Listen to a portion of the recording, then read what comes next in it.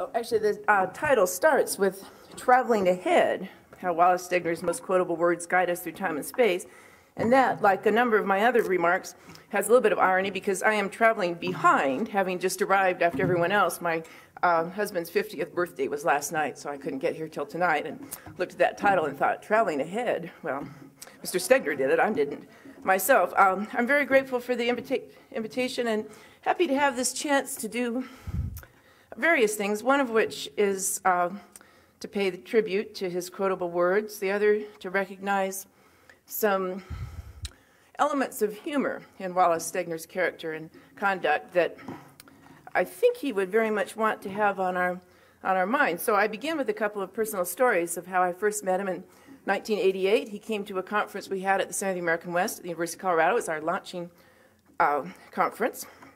Needless to say, we went downhill after our launching conference since we had Mr. Stegner there the first time. I was very excited about meeting him, and various events occurred that were pretty funny. We were in sitting around a U-shaped table that had those ridiculous skirts or aprons on them, and the microphone was supposed to be moving around to the different people asking him questions. Actually, it was squared. There was really no way to get into the middle of that area. The microphone reached its limit of its wire, and there was no way to get it to move from one side to the other without someone doing what I finally decided I had to do. I should give it background and tell you that Mr. Stegner knew that I was the official university fool at Yale, Harvard, and University of Colorado. But I don't recommend this activity to anyone who has fragile dignity. It suddenly just became clear the only way to get that damn microphone to move from one side to the other was for someone to crawl under the table and come up from under that skirt, which is the silliest thing I have ever done in a public place. But I thought someone must do it, so I went under the thing, and as I came out, which is you feel like the creature of the dark lagoon or something coming out, Mr. Stegner said, "Don't worry a bit, she's well known as a fool." So that was true and a comfort. I had a Volkswagen Bug at that time that had lost all of its upholstery, and so that was fine, that was not a problem. All you had to do was just think before you sat back. If you tried a lateral move in the front seats, you would snag, but if you just were careful about leaning back. So Charles Wilkinson said to me that I should take Mr. Stegner down to the place where we were all going for a beer at the end of the conference. I said, "Oh, I only have the VW." He said, "You cannot put Wallace Stegner in that VW." Which I later learned Judy Austin at the Idaho Historical Society had driven him around Idaho in a Volkswagen that was about in the same condition. So in fact, you could put Wallace Stegner in a VW like that, and I think that's something that he would want us to remember about him. And then the final incident I wanted to tell for sense of humor, but also introduce a theme I'll conclude with. Oh my Lord, 50 people had brought all of their libraries for him to autograph. So that's probably 80 people or 90 people. I've never seen more autograph hounds in my life. And they all had multiple copies. So at the end of his talk, Mr. Stegner sat down. It was a considerably higher stage than this. He was seated on the stage in a chair, just working his way through. Helps to have somebody who knew the drudgery of farm work doing that kind of thing, I think, just signing and signing and signing and signing. And I realized that he would probably want a beer, and because he had a beer on another occasion, and I knew that there was a particular brand of Western beer I won't name that he had an aversion to because of the politics associated with that. And I looked at the available beer, and I thought, oh no, there's only one or two that are not associated with that politics that he didn't approve of. So I grabbed one of the non-politically troubling beers, and I went up on stage, and I suddenly realized I was the only person on the stage standing. Mr. Stegner was seated, and then all the acolytes with their books were all lined up into the distance there, and it seemed very uncomfortable and very awkward as a young person to be standing, to be the only person that tall. So I couldn't think of anything else to do. I didn't bother to think. I just sank down on one knee and held the Pabst Blue Ribbon out to him. And then that brought everyone's attention to me, because that was an unusual thing to see, a person down on one knee holding out a beer. And so Mr. Stegner looked a little surprised, and then he took the beer, but he kissed his fingers, and he placed his fingers on my forehead, and he said, "Rise and sin no more."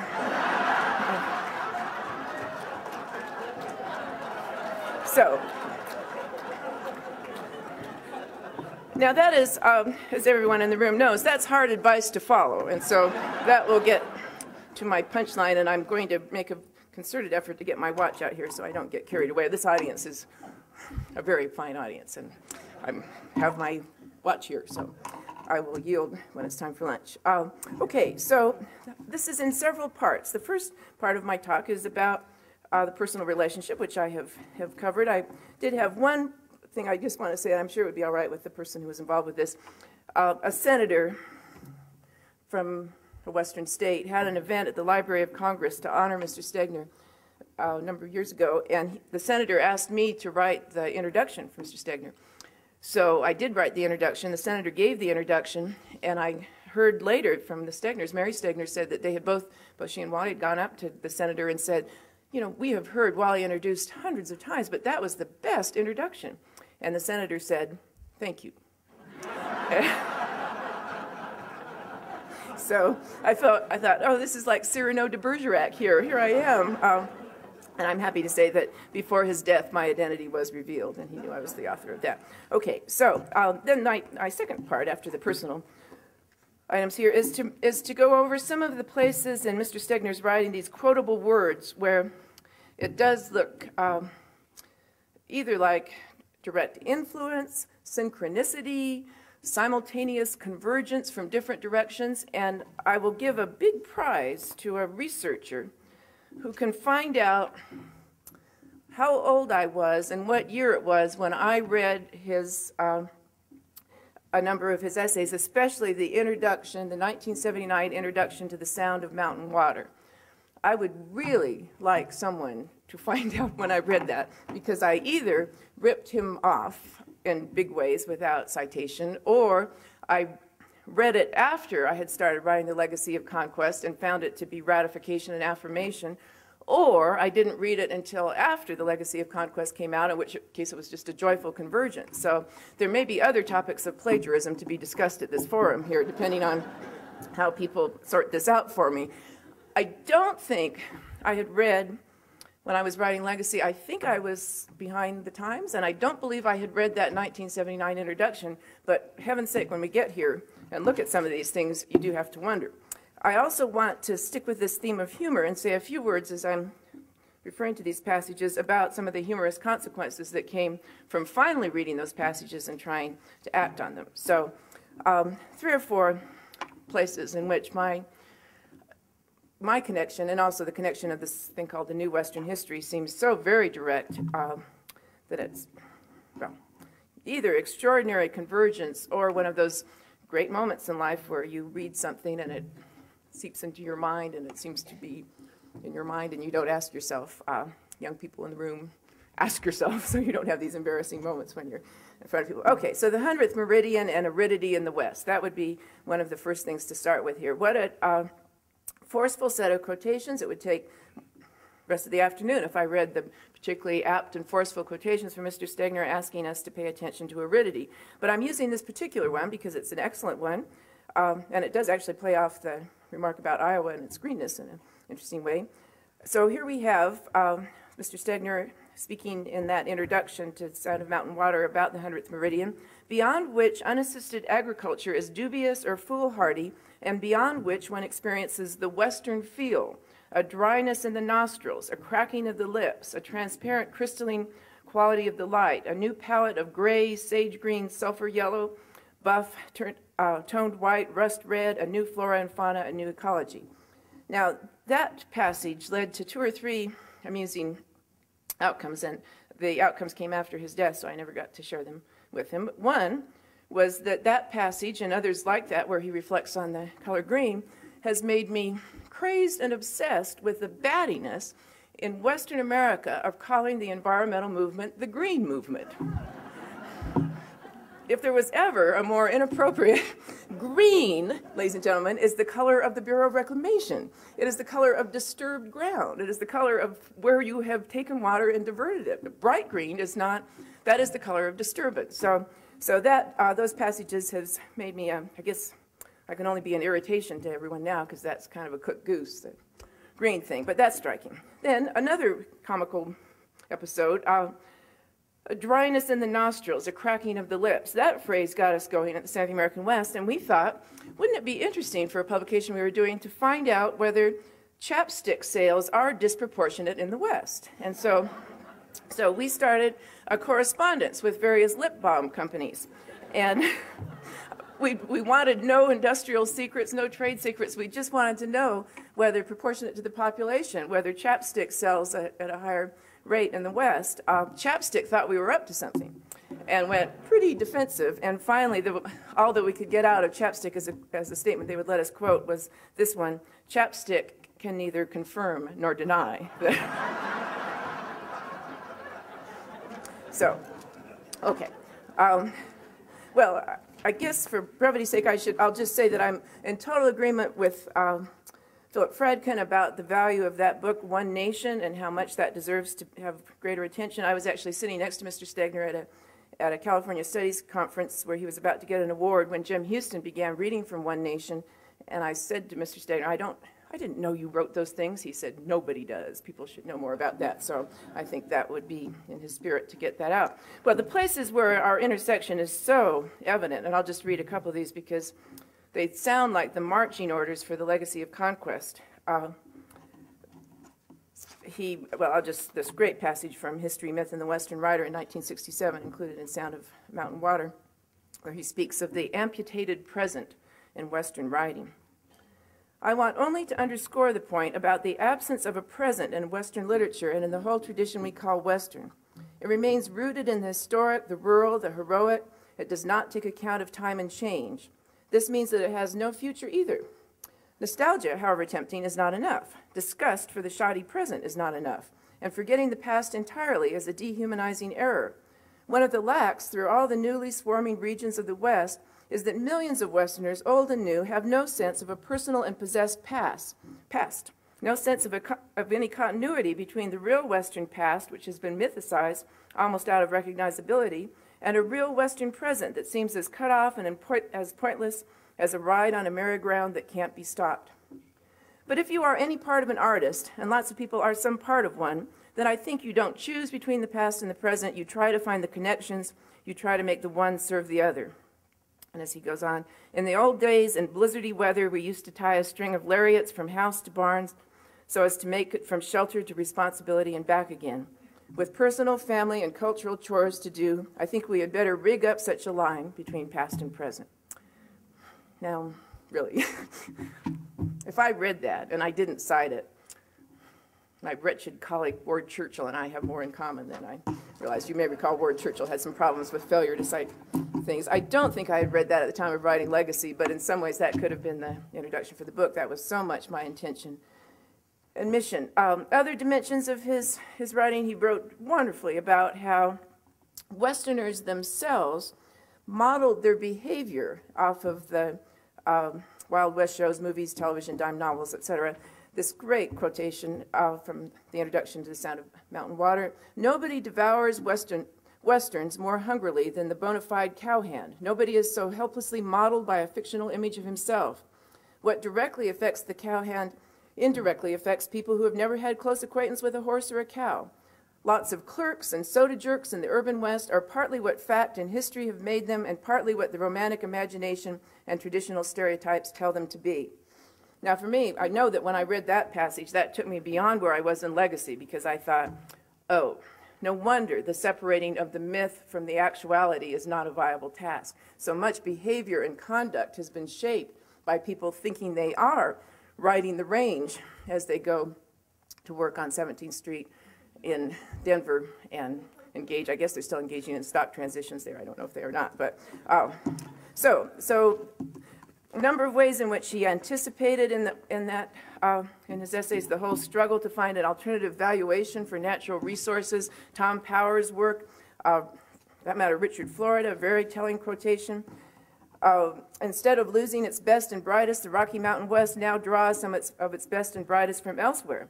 It draws some of them because of the new opportunities it offers. And here's Tom Power's work from the University of Montana. It's the economist trying to help us find the post-cowboy economy. It draws more because of the preserved wilderness, the clean air and water, the pure sky, the space that have always been there and that grow more precious. as we build our national termite life. So, okay. So I'm going to do that thing. Audiences so love it when they see that a speaker is attentive to time and is taking notes and hussing them.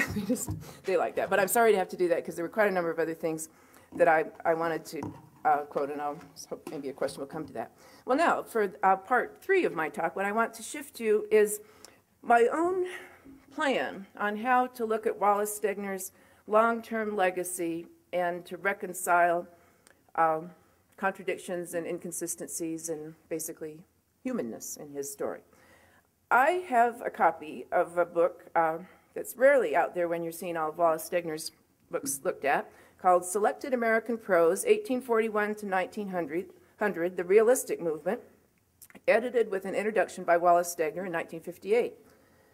Why I have that book, and keep it where I can always find it, I have the book, and that tells us what an interesting intertwined tale we're all in here. When I was at Santa Cruz, I signed up to take Paige Stegner's class on the realism movement of the late 19th century. I was waffling and wobbling, I guess maybe I still am, as Professor Eller's comment started us off on whether I was going to be in history or English. So I bought all the books for Paige Stegner's class, including Selected American Prose, 1841 to 1900. I read them with pleasure, and then I dutifully enrolled in the history classes that had, in my mind, become the path for my future.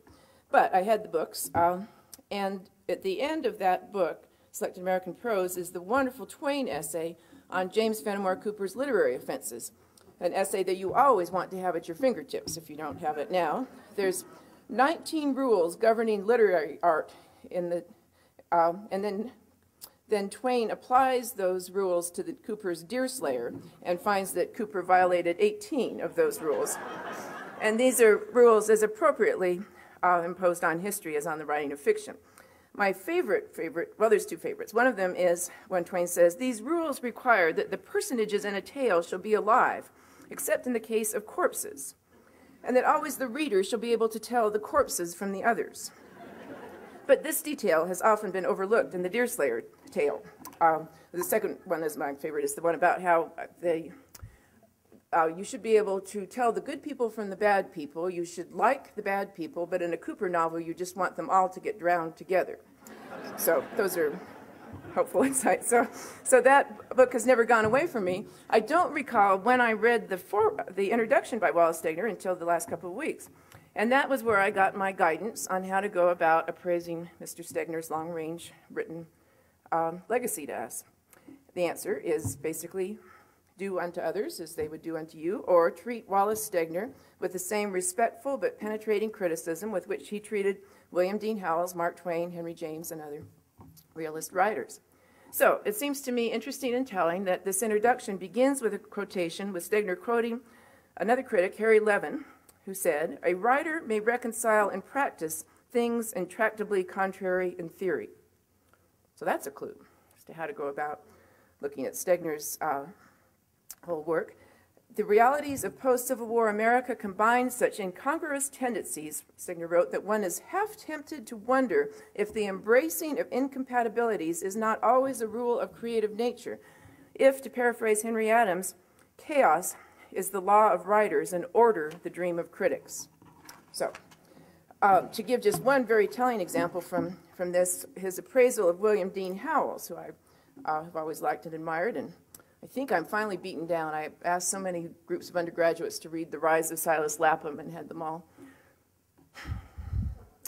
Well, I'm not doing that anymore, I'll just say that. So, though what's wrong with him is really the question about that. Anyway, William Dean Howells, when Stegner's discussing him, he mentions that infamous quotation where Howells said that American writers should write about the more smiling aspects of American life and should deal with the commonplace and not the catastrophic. But then he quotes another literary critic who points out that even though Howells is saying, "Oh, let's write about the happy things," this critic sums up Howells's plots.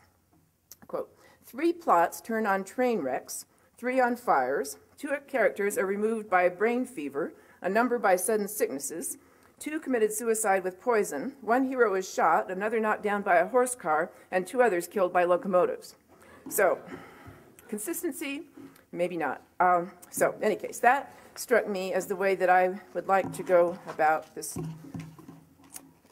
last two sections of my talk here, to think about applying that acceptance, maybe even celebration of inconsistency that Mr. Stegner offered to Howells and James and Twain, and to offer that to him. Our minds, the premise here is that our minds are quilts and mosaics. They are hybrid, they are mixed, they are rarely pure. When they are pure, it's time to see a neurologist and to see what is malfunctioning there. It is a pretty bad quilt or mosaic that is pure or consistent. And it is likewise a pretty dull literary heritage that is pure and consistent. So contradictions, some are chronologically appearing in writers' works, sequential, and some of them are simultaneous.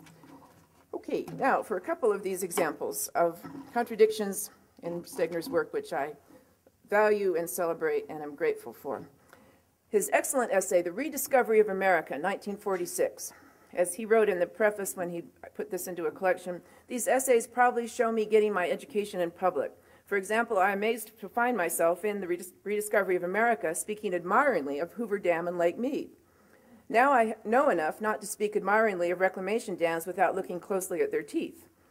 But I have not changed the essay or any of the essays except to cut away a little dullness and update a few facts. So good for him, he left it in there.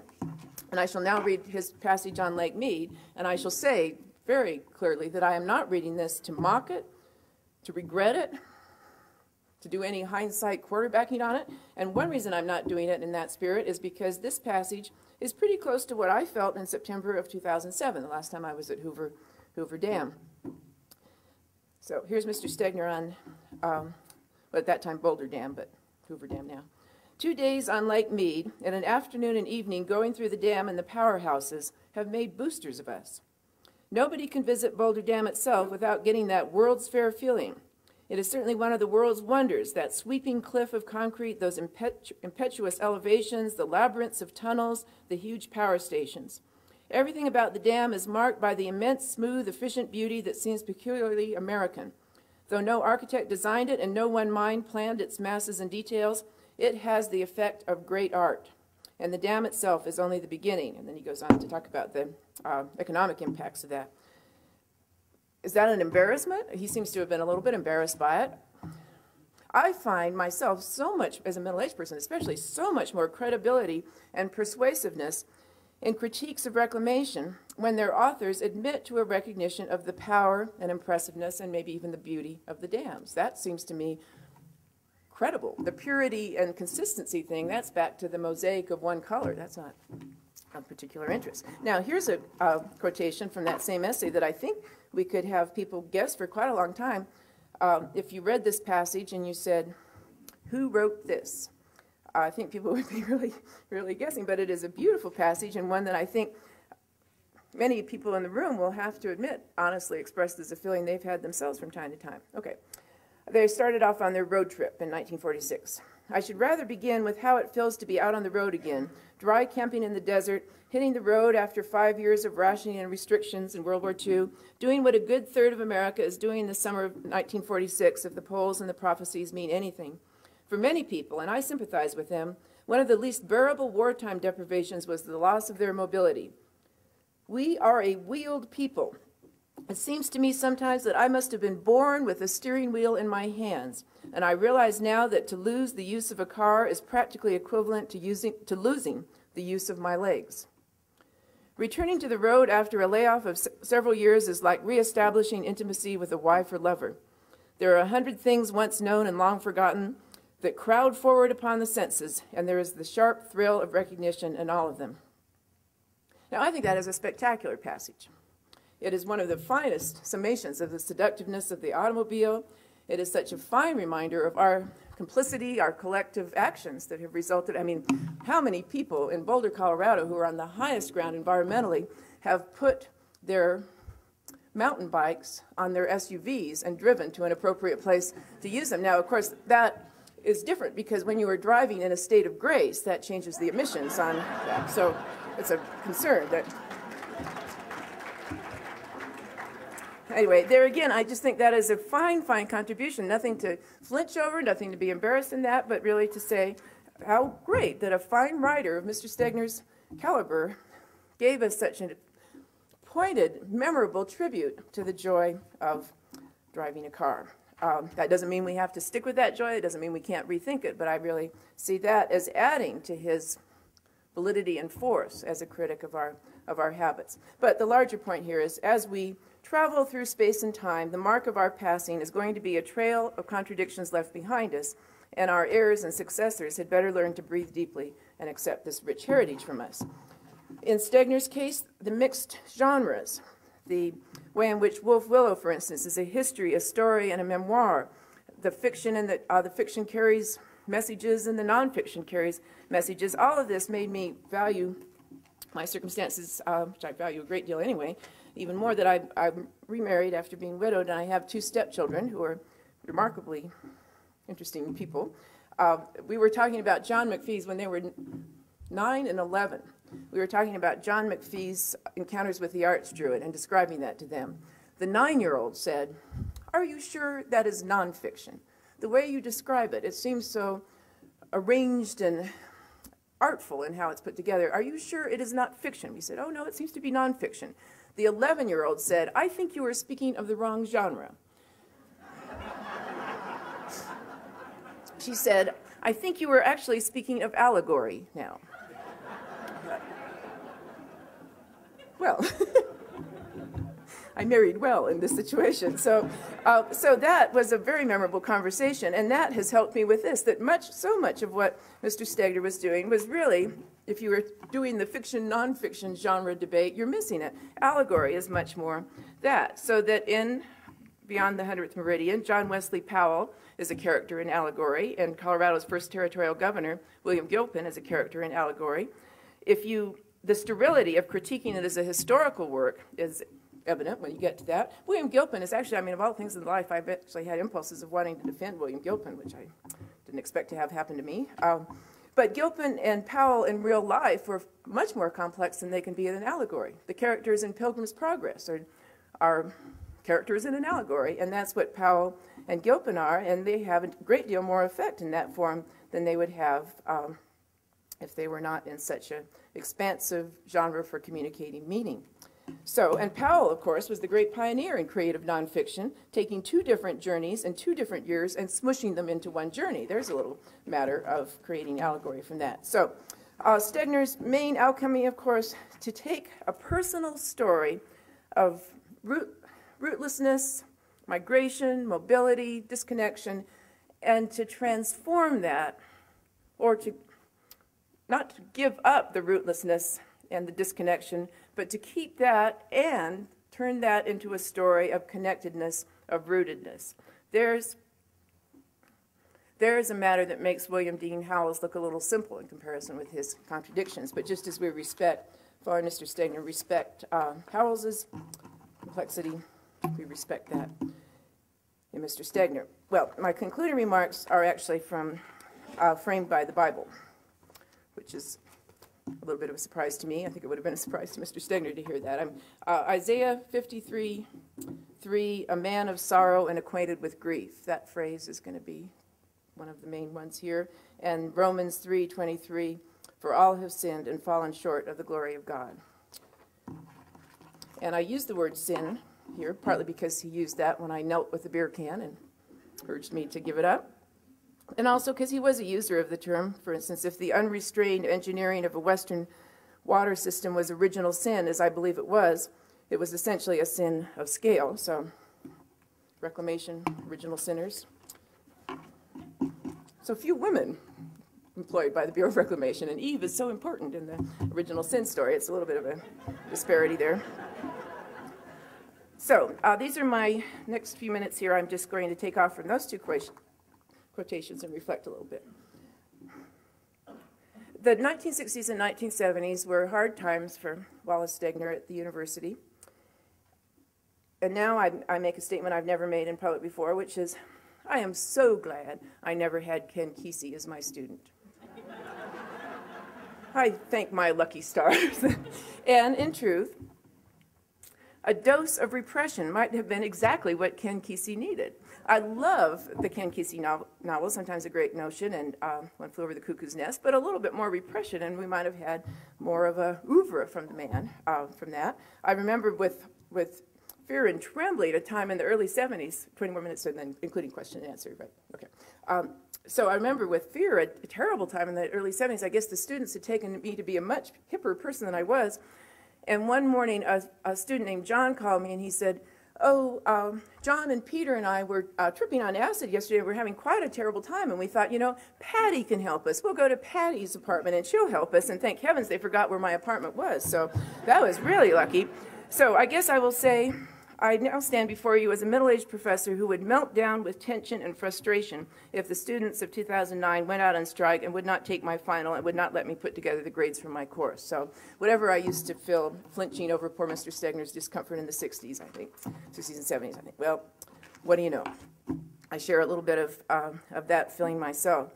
So Mr. Stegner had appropriate anxieties, understandable anxieties about the Frankenstein monsters that a writing program releases. That's what a writing program does. It brings in little pieces and parts and turns them into Frankenstein monsters and sends them out. And sometimes the Frankenstein monsters do what you want them to do, and sometimes they go out and tear up the town. So it's an anxious business, and it's an exhilarating business when you shift over, which is going to be the point at the end.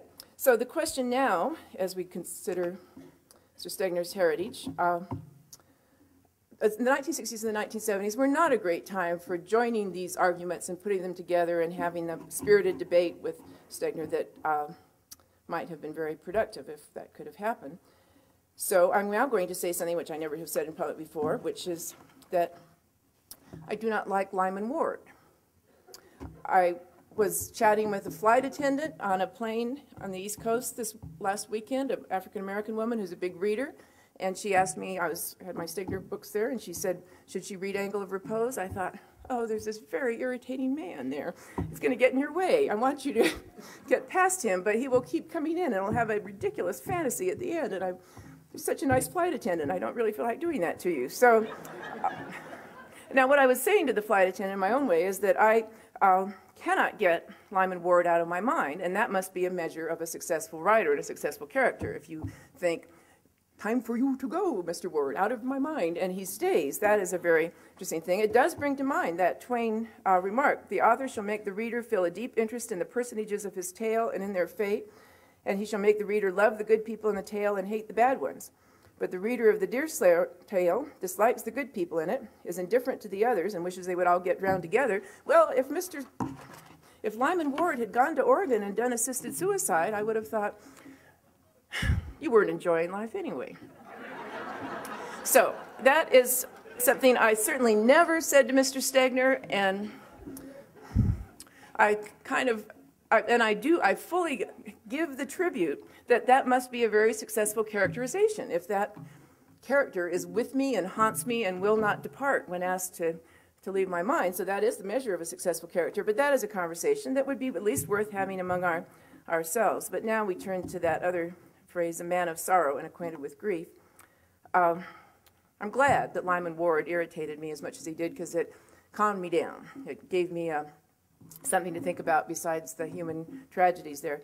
Because Mr. Stegner wrote some of the saddest, most moving pieces of fiction I can imagine. When I read The Big Rock Candy Mountain, I was sitting in a public reading area in the Yale Library, in Sterling Library, and I began to cry so hard I thought they're going to take me to the paramedics if I don't finish this book in private. So I slunk off to the stacks where nobody could see me and finished it there. I was reading Crossing to Safety on a tiny, tiny plane out of Cortez, Colorado. And as I came in the last 30 or 40 pages, I thought, are there FAA rules on this? If a passenger begins weeping really hard, does that indicate you know something about the plane? Does that alarm the other passengers? So a man of sorrow and acquainted with grief. Philip Fredkin's book helps us in every way to understand the story behind that. He quotes, Philip Fredkin quotes Stegner writing about his father, and that really, grief I think is kind of a word for the father he wanted that he could not ever have. Getting even was the only one impulse Stegner wrote, and not a very attractive one, of what moved me. I also found myself wanting to understand, to make a reconciliation of some kind, to soothe my own anger and unease, to lay the father's troubled and troubling ghost to rest. And now, I quote Philip Fradkin, Stegner's lifelong attempt to heal himself, he termed it self-therapy, didn't work. He thought he finally had achieved it in the novel Recapitulation, but he hadn't, which doesn't mean that he didn't try mightily. Of that autobiographical novel, Stegner said, I measure the strength of the intention by the difficulty and exasperation of getting a handle on it. And this is the sentence that I just can't, I wish you hadn't written it, Philip.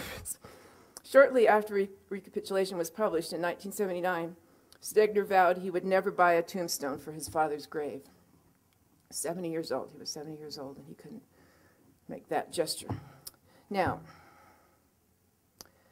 the greatest fable, parable, allegory of all, I think, in this whole story is the way that Wallace Stegner, having had a wretched father, having stayed at age 70 so angry, so done in by that he couldn't make the symbolic gesture of the gravestone, having had such a wretched, miserable experience with his own father, Wallace Stegner became the affirming and encouraging father figure of so many Western writers. I know Steve Trimble and I have in common a moment of intense and lasting, not just a moment, exhilaration when Wallace Stegner told the Bloomsbury Review that in 1988 he had read 2 books he liked, Stephen Trimble's book and mine, The Legacy of Conquest, which was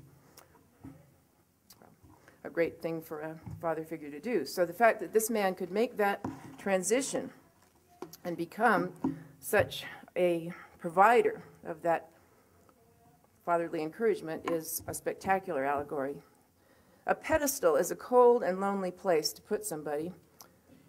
It's one way of putting it. The minister William Sloane Coffin used to say, taking off from the pop psychology book of the time, used to say, I'm not okay, you're not okay, and that's okay. Which is, in fact, the statement of true and lasting liberation. Or, as Romans 3:23 says, we have all sinned and fall short of the glory of God. I end with a couple of passages here.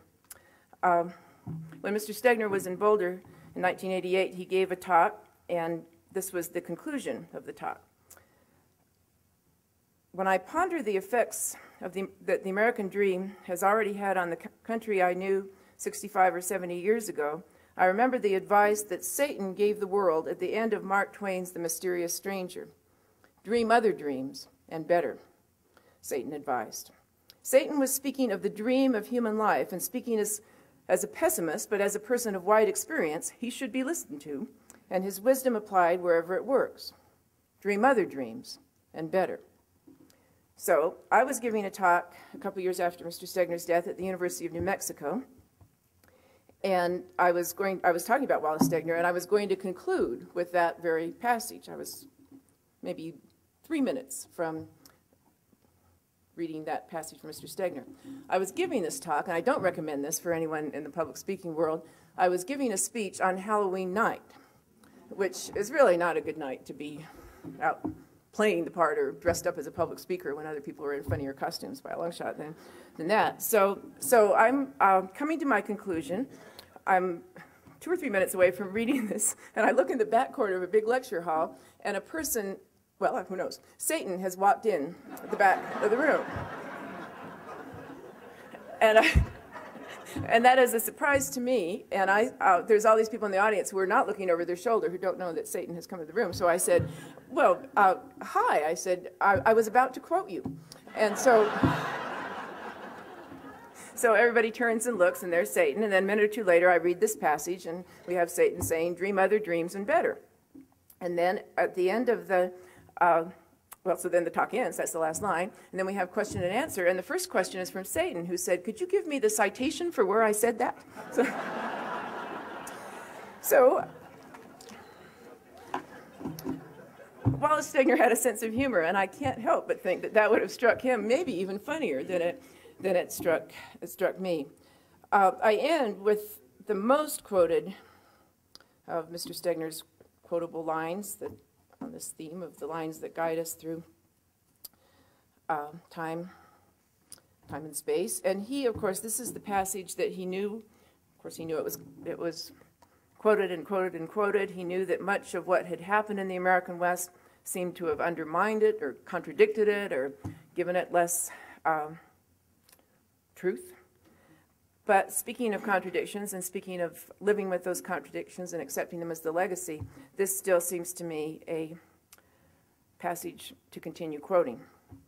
Angry as one may be at what careless people have done and still do to a noble habitat, it is hard to be pessimistic about the West. This is the native home of hope.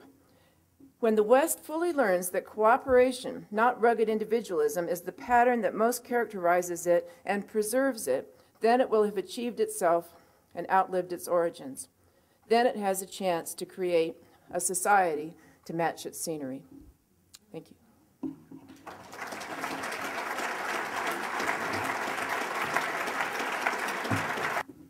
In your Legacy of Conquest, which I happened to pick up in the Milwaukee airport as I was coming here, so I was reading it on the plane, you begin with that first chapter called The Empire of Innocence, and you develop this notion of thematic of the injured innocent in there.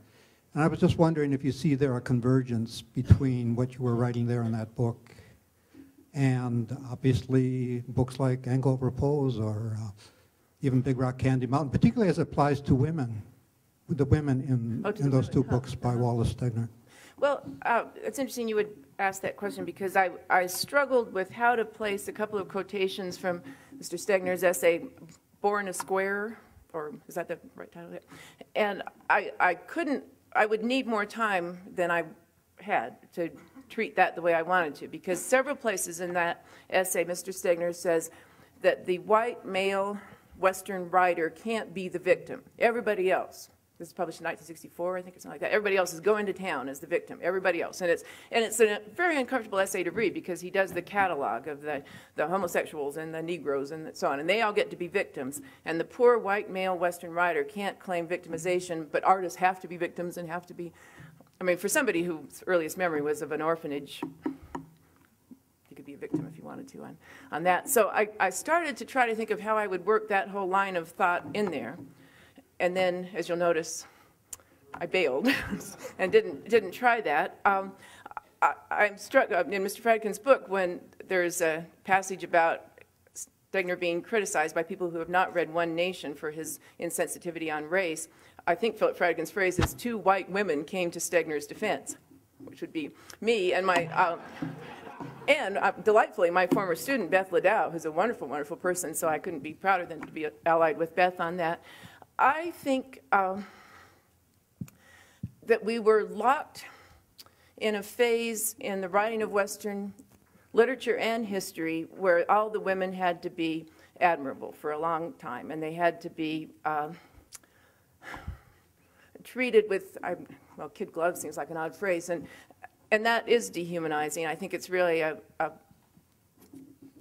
difficult cause to move beyond, though, that we were really stuck with when we put women in, we must admire them. My wonderful friend Ann Scott was a historian at Duke, wonderful historian, and she was writing about women's clubs all around the United States. And I remember clearly in the early 80s she was agonized because she found women's clubs, white women's clubs, that were rigorously racist. And Ann was in it, oh, what shall I do? I said, let them be human beings.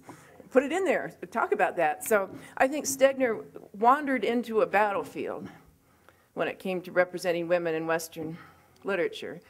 And it might have been nice to just say, this is going into an archive. Whatever I write about women will go into an archive, and when you all settle on this, when you decide that women can be full human beings in Western writing, then we'll release it. But I'm not doing too well in getting to the point on that, but it's just, I guess, I would disagree. I think the letter to his mother is one of the most awkward and painful things I've ever seen in my life, and I'm so sorry that he locked on that.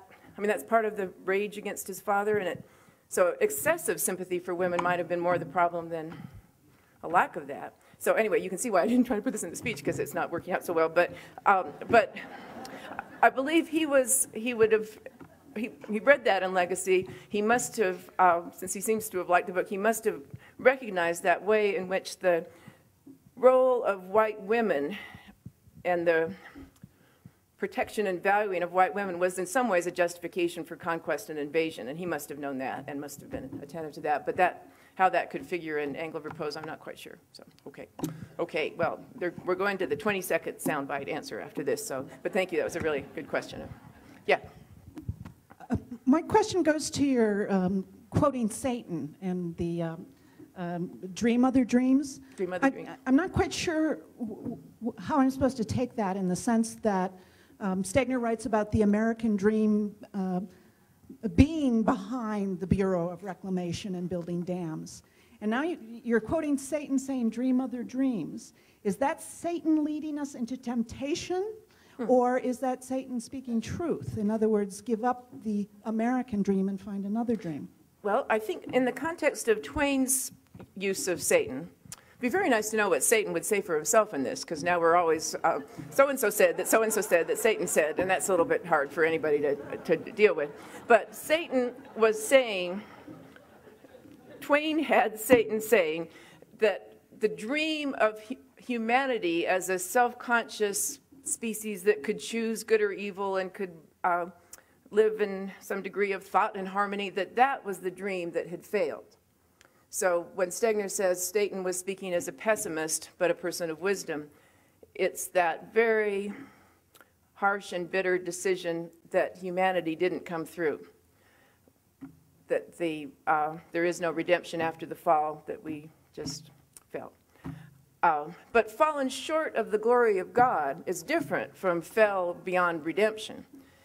And I think that's what Mr. Stegner was going for with dream other dreams and better. Well, the better, the accent is on the better, and learn the lessons of the misfortunes and anguish and unintended consequences that came from the first round of dreaming. Apply those lessons, but don't give up the geography of hope. Don't give up the faith. So it's be more careful about what you dream, be wiser as you dream it, think through with some degree of foresight the consequences of that. But it's not, just go ahead and sin some more. It's not that, though that would be pleasant if it were, I guess. In some ways it would take the burden off us, for consciences would have a great field day on that. So one more, and then I think we're... Embracing the incompatibilities, exactly. Thank you, Melody. That's why we have actual literary scholars here on these occasions. You could have done his question in a minute, Melody. That's not fair. And you will, I guess, probably in your talk. Well, okay. Anyone? One more question, and then I'm gone. I do suddenly realize I'm between you and lunch, so. Okay, well, thank you very much.